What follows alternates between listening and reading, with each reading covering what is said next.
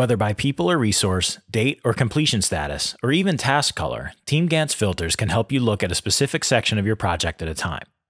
We've broken down filters into 3 sections: people, dates, and colors. In the people section, you can choose to show only tasks that have a specific person or resource assigned. You can check as many people or resources as you want. Once you've selected the appropriate people, only their tasks will be shown in the Gantt chart, and the filter bar will update to show you how many tasks are hidden from view and give you the option to clear your selected filters.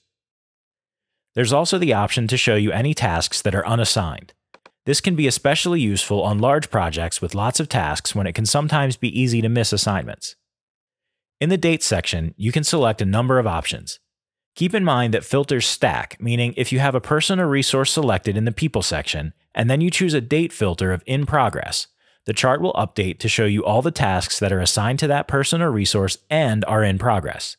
If you have multiple people or resources selected, they'll be included as well. Next is the Task Color section. If you use task colors for different types of tasks or for task urgency, you can leverage filters to focus on specific task colors. Finally, there's an option to hide completed. This checkbox hides all of the tasks that are marked as 100% complete, as well as any milestones that are checked off. You also have the ability to save filters to your user profile. If you have a specific set of filters that you like to use regularly for a project, you can set them up once and then click on your user profile in the upper right corner of the TeamGantt window and click on Bookmark Page. Give it a name and click Save Bookmark. This will save a link to the project with these filters applied for quick access in the future. For more helpful videos, you can visit support.teamgantt.com.